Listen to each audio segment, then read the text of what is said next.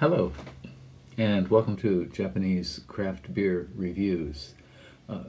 Today we're going to start, I guess we can call it a tangent, a series of beers that are not craft beer, are Japanese, not craft, but from the four major companies, and also one other unusual characteristic.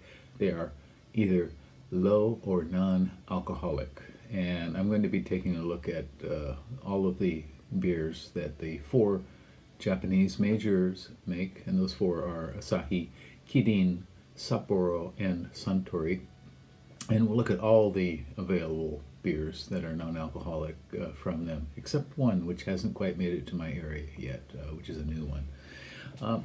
Non-alcoholic beer, or low-alcoholic beer, of course, has a very long history. In medieval Europe, it was something that was called small beer, and it's been around in many countries for a long time.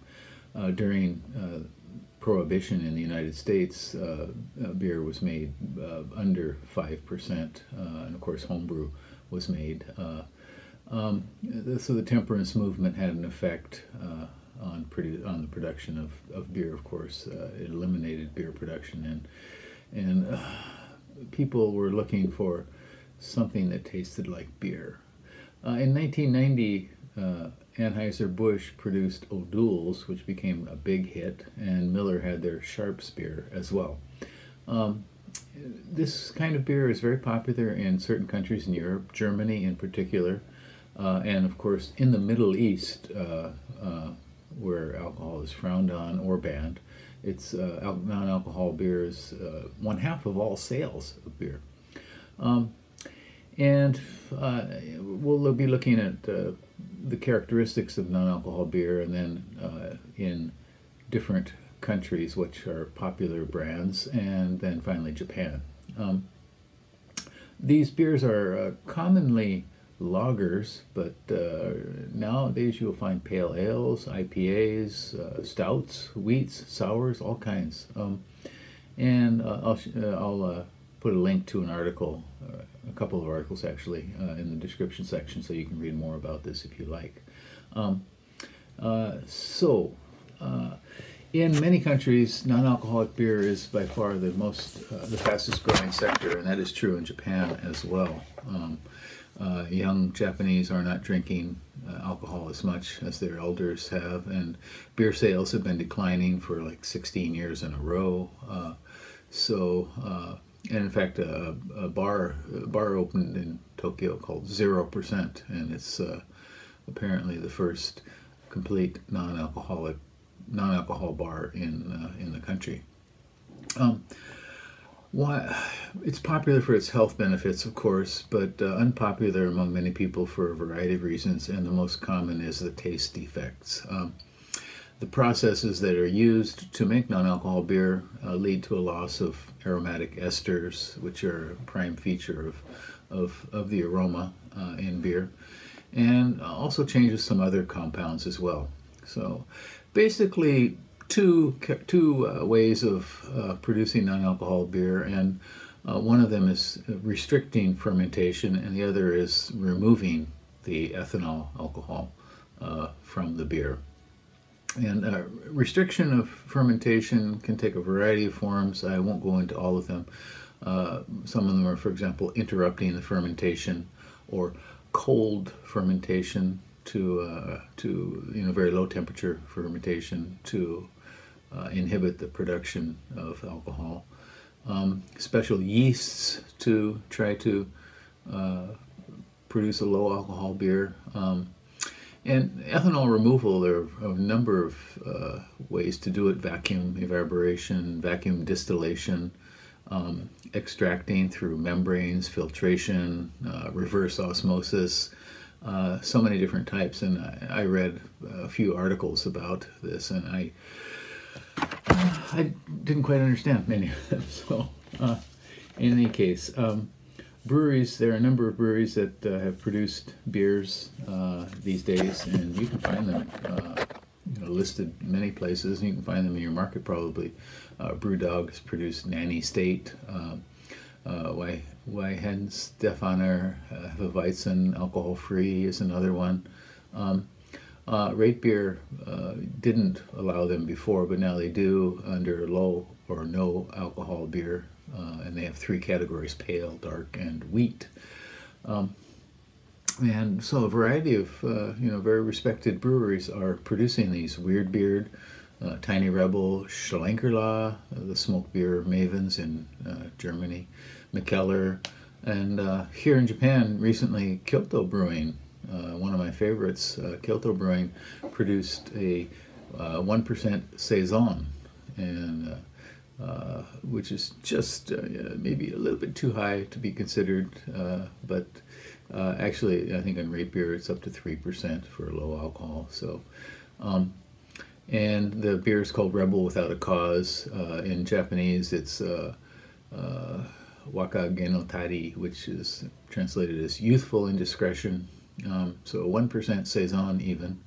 And some of the beers that we'll look at are made without fermentation. They're called beer taste inro, or beer taste beverage. And in general, the limit to be considered in this category is up to 0.5%. And we're going to look at a number of beers from these four Japanese breweries. In 2009, Kirin brought out their Kirin Free, which is a big hit. And then Asahi brought out their Dry Zero. Asahi Super Dry was the most popular beer in Japan. It still may be, I'm not sure. Super Dry. And they brought out Dry Zero, and that became #1 in sales for all non-alcohol beers, and I think it is currently. Asahi has 3 that we'll look at. Kirin has 4, and Suntory also has 4, and Sapporo 2. And we're going to look at 4 other beers that are contracted beers for the Japanese market. When there's one more by Asahi, which is called Beery, B-E-R-E-R-Y, B-E-E-R-Y, and it's been released in certain areas of Japan, but not where I live, so we'll look at that a little bit later. Okay, so we're going to start with Asahi, 3 alcohol-free beers from Asahi, and then we'll move on to Kirin, and then Sapporo and Suntory. Okay, and let's see what we get. Okay, I can't say I'm really looking forward to this, but we'll give it a go. Okay. And now we're going to begin a series of beers from Kirin Brewery, and these are 4 non-alcohol beers from Kirin Brewery. And the first one we're going to look at is this one. It's called Kirin Ichi, and actually it's called Kirin Ichi, which Zero Ichi. And the reason for the name Ichi is that it uses apparently it uses the same method as Ichiban Shibori, the method of producing, which they say the first pressing of the wort, which really doesn't make a lot of sense to me, but in any case, it's a non-alcohol version of Ichiban Shibori, and as you can see here, 0% alcohol and zero carbs. So it's So we're going to give this a go. On Rate Beer, this one has no ratings whatsoever. On Untapped, 422, and the average is 1.87 out of 5. Very low. So don't have big expectations for this.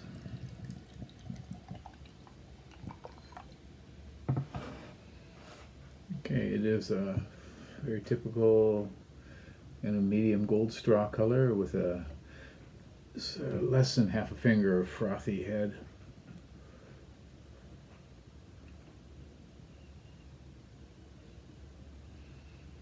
You want to try this? I don't. Okay, the nose. What do we get? It's got kind of a light,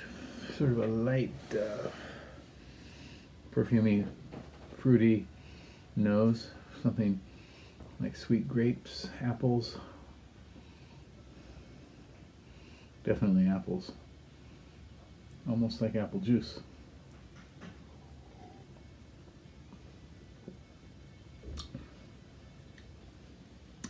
And the flavor is very typical, thin, kind of cardboardy, sort of denatured malt, that's been sort of scrimmed and screened and slammed into nothing.